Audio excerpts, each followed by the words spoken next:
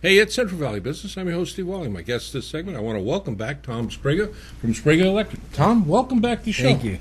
So, all things electric, man, the electric market, business stuff in this state is just nuts. Mm-hmm. You know, PG&E, they got all sorts of stuff going on. They may or may not be with us at some point in time, but definitely their electricity's not with us at some points in time. And being a victim of that, or a benefit, having experienced that, maybe we're looking for stuff to deal with that. And you were telling me about some of these things. What's going on, Tom? Well, a lot of exciting stuff in the industry. We have new battery backup options that are out now for solar.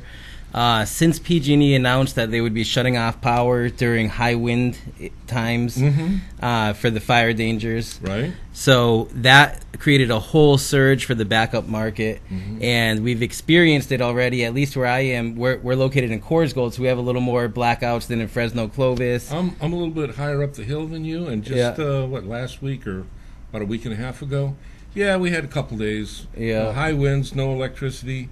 Yeah, it's no fun unless you are prepared in advance. And there's things we can do now, isn't there? Oh, yeah. So we have the traditional approach, which is generators. So we're Generac, authorized dealers, certified installers, and certified service techs. That Generac, exactly what is that and how does that work? Well, the Generac is kind of a high-end, it's the highest-end home generator system. So it's very automated. And they're so automated now, they're connected to Wi-Fi. So you have an app, just like we have for our solar customers, where we have an app where we can see the health of the system, make sure everything's going. Same thing with generators, with Generac. Yeah, man, I am so old school on this stuff. This is awesome. Yeah, they're all connected to Wi-Fi. It's really it's cool. And power goes out and they come on. Oh, automatic transfer. Yep. And they're like propane or in our area it's a lot of propane. Around here we would use natural gas. Okay, natural gas, which is nice. In Fresno Clovis you can use natural gas, which means you're not going to run out because you have the gas company providing it. Yeah. Awesome. In our area, if you have a good tank if you use the largest generator, you're gonna with a 250-gallon tank, you'll have about a 5-day supply or so. And you know what? When I first heard about power outages up in the hills, 5 days power. No, it's not good. Yeah, it is. Yeah. No fooling. Exactly. All that stuff in the freezer last go around. Well, go around before this one. It's gone. Refrigerator. What we didn't eat, gone. Yep. And that's why a lot of supermarkets and grocery stores are taking an interest too. Oh yeah. Because when that happens, they have a large loss. And I can vouch for that. One of the markets up there, they lost their entire refrigeration freezer section of food. It just was gone. Exactly. I think the Rayleigh's up in Oakhurst lost, and maybe Vaughn's, but I know they're going to generators now. So and that's tough. You think about the cost that, it's going to be kind of expensive, but wait a second. In the long run, I don't know about you, but I got a pretty good sized freezer, and it's not empty. That's a substantial loss. A lot of waste. If you don't prep in advance for these kind of things, it's like a big payment all at once. Exactly. Yep. So better to order it, have it installed, and you have like financing programs for stuff like that too, right? We do. Our financing partners that we have also will finance the Generacs. It's not just solar. Yeah. So they do. The same companies will do Generac and Generac generators and solar. Okay. And solar is another part of your business. But what a lot of people don't realize is, just because you got solar panels on the roof, when PG&E cuts the power, that doesn't mean you're still going to have power unless you've got something. It's called line current, I think, if I remember right. You got to have some source of energy, as in electrical, so those solar panels will work. Right. And that's, I know you have battery programs. Matter of fact, they got some new battery programs. Yeah. So there's a couple things. Generac, the company that makes the generators. Yeah. Recently merged with a very successful inverter company that specializes in backup. Okay. And they now have their own system. They use lithium-ion Panasonic batteries, so it's the same technology that Tesla uses. Now, they're a little bit different than those D and C cell batteries we used to buy. Right? Yeah. No, this lithium-ion technology is awesome stuff. It's basically what you have in your cell phone. So you can drain it really low without damaging the battery. Right. And the cycles make it so that you can get 20, 25 years out of it instead of 6 to 10, which is the other batteries. But there are also there are other options too, even for people who have solar that want to do battery backup. We're now finding a lot of customers that are in this situation where they already have solar and they want battery backup. And there's great companies that make really good inverters that do what's called AC coupling, where they actually take your solar, and they have the ability when the power goes out to create their own sine wave and turn on your solar system so that the solar can actually generate and feed through and charge the batteries, and you have battery backup. So you can retrofit now. No, and I'm sitting here kind of speechless and stuff. No, Tom, the technology that is more recent, newer, in this field of providing, power to a home, and that essentially is what we're talking about. It's amazing, it's awesome, and you guys are kind of like right up there at the cutting edge. Yeah. When we signed up for the Generac class, the first one that was available in California, and that was last October, and in San Diego, and that was a really exciting course, and they were introducing all the products, and I've been following this inverter company for a long time, so I already knew. When the merger happened, it was very exciting for me. For people who were following the technology, it was exciting. Because this new Generac system can actually hold, it's basically two of the traditional Teslas or the LG Chem.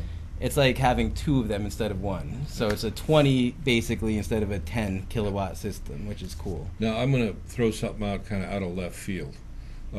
There has been rumblings, and I know you're aware of them, that PG&E may be consumed by the bureaucracy of the state and stuff, and that just thrills my heart because they're always so much more efficient in what they do, and so their increased efficiency means that cost to the consumer goes down. No, that's not what generally happens. Cost goes up. Right. So for people that have solar in their home, and then they've got some of these newer types of backup and stuff. Like I say, this is kind of out there, but you may have had this question before. What about going off grid, basically? Is that how? If I've got the battery backup, I've got the generator, and PG&E right now they provide a sine wave or minimal power, but could I possibly cut that off and go full off grid, or are there some impediments to that? You can. I don't think it's necessary, because if you can produce enough power to zero out your bill and you have battery backup, the grid is a nice third option to help in the case where you don't have the sun to charge your batteries or to run your home. You can actually design your system where you're using the grid as the least important, the last resort for your power. But it's not impossible to go off grid. We have customers who have built their house from scratch, and we're putting them 100% off grid from the very beginning, right when they build their house. So to live off grid is not impossible. That's actually how I got in the industry. 10 years ago, I bought property and went off grid. So I'm very familiar with off grid living.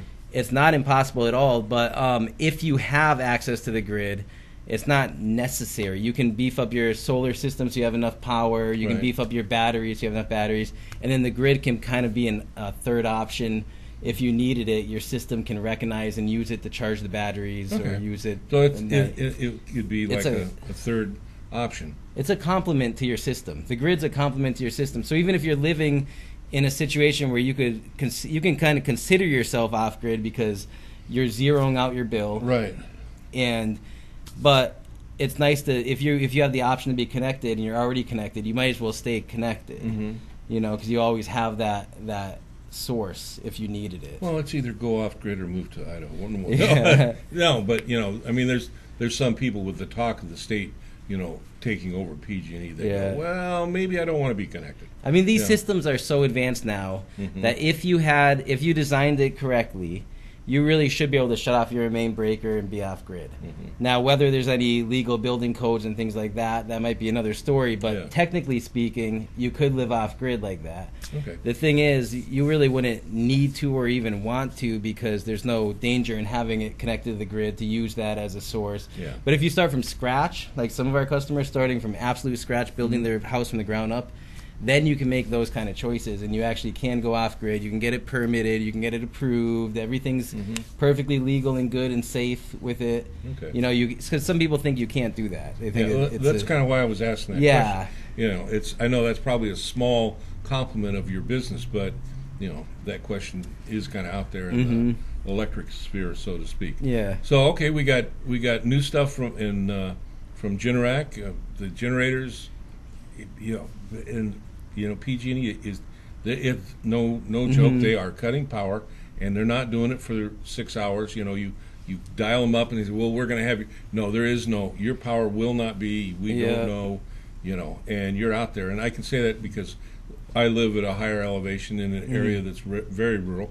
But having said that, it's also affecting down in the cities. Right. And that's what when you're watching and say, well, it'll never be a problem for me. I live down, but there have been, and there may be more to come. Yeah. And so it's not a bad idea to be prepared. Yeah. I mean, and this has nothing to do necessarily with the side benefit of reducing or eliminating your electric bill, which is a nice plus too. But just being prepared for that power outage. Yeah. Maybe you don't want to have your alarm go off so you can get up in time to go to work and not have your boss complain about it. But there are people that they have that level of responsibility. They want they want to they don't want their food to go bad. They want want to have their families maintain a normal lifestyle in the middle of the chaos. And for some, this last year, there's been chaos. Yeah. So what you're doing is awesome, man. Yeah. I think it's great. Anything else new and exciting coming up? Well, I mean, that was really what I wanted to touch on, was retrofitting existing solar with battery backup is great, and then also the new Generac coming out with more storage and everything. But we still do, of course, full electrical services. Right. Even small jobs. We also do full house wires and rewires and things like that. But yeah, a lot of generators and battery backups that's always been part of our business, but it's becoming more and more with PG&E. All right, Tom, here's another, and this kind of, again, out of left field, so to speak, but have an older home, okay? And, those circuit breakers, well, heaven forbid we have fuses, but, circuit breakers with time, heat, and age, they, and they got to be replaced, and you think, well, I can just, go down to the local store and get, and a lot of them you can't just go down to the local store and get. Right, okay. Right. Now, does your business do like, total panel replacement type stuff? You do that. Okay. Yeah, total panel changeouts. And, we go to specialty stores when we have breakers like that. Yeah. The older breakers, you can't get them at Home Depot, a lot of them. And the older they are, the more expensive they are. I've heard that rumor, too, very harshly, yeah. So it is good to make sure your breakers are in good health and your panel is changed out. I mean, if it's an older panel, those can get dangerous. Some of these, you touch the breaker, you can hear a little sizzling. That's not good. And you said something very significant. A lot of people don't think about. They can be very dangerous. Oh yeah, you're really not supposed to touch your panel unless you're an electrician, a licensed electrician. Tell that to my wife, would you? Yeah. I'm not. But no, old panels. Yeah, a lot of problems. With from heat, cold heat. Affecting the breakers and stuff. If you're not, if you don't have an electrical understanding and background, keep your fingers out of them. Yeah, exactly. You don't want to have the fire department come out and say, well, we got to call PG&E and get the power turned off before we can fight the fire in your house. Exactly. Yeah. And that happens. So, okay. So one more thing I will mention: the federal tax credit is slowly expiring. It went from 30% to 26%. So if we are talking about PG&E possibly going up more than what's already expected, it's already expected to go up so much every year. But if it does make some major jumps, solar is a way to hedge that inflation, is to stop that inflation completely, and go on even if you have to finance, you can at least go on a payment plan that's lower than your existing bill. Yeah. And then you stop that inflation, you stop that going up. And panels, what panels do you use? We like to use LG panels. LG is a very good, I've heard good things. The highest quality. Yeah. So I always start, honestly, with my customers, I always start with the LG panels. And if we're looking for some less expensive options, there are still good panels out there. Doesn't mean they're bad panels. They're just not. They don't have the specs that the LG has. They're not gonna. The LGs after 25 years are gonna produce more than the other panels. They have a longevity that's longer, and they're built. So they have some benefits, Yeah, you might want to. If you're considering living in your house for more than 20 years, you might want to consider it. All right. Yeah. Anything else you want to say before we go, Tom? No, I think that's about it. No, wait a sec. There is something you want to say. Yeah. How do we get a hold of you? Okay, you can call our office, and you can also go online. Call your office. What's the number? It is right on the screen there. 961-9793. There you go. 559 area code. And you got a webpage. The website is SbregaElectric.com. Sbrega is my last name. It's a little hard to pronounce and to spell. But it's Sbrega. Sbrega. I real easy because I'm looking at it, so I'm sure. No, that's good. And so you got webpage, you got Facebook. Oh yeah, we got Facebook, Instagram, all of those things. Yeah. If you look us up online, you can find a number of platforms, whether it's Home Depot, Home Advisor, all of those platforms. We have a lot of reviews, a lot of testimonies and stuff like that. And they're good. So, yeah. Oh yeah, all 5-star. Yeah. There you go. Yeah. Thanks for being with us. Okay. All right, Tom. Thank you. Listen. Electricity at one time was just something you left to the, it happened. In today's world, not so much. You may want to consider, getting some backup, getting some insurance, and I'm not talking about, like the Hartford kind. I'm talking about having something real in your home, because today it's a real thing. Power goes, and when it goes, it can be a while. So consider it. Sbrega Electric, and I'll see you when we come back.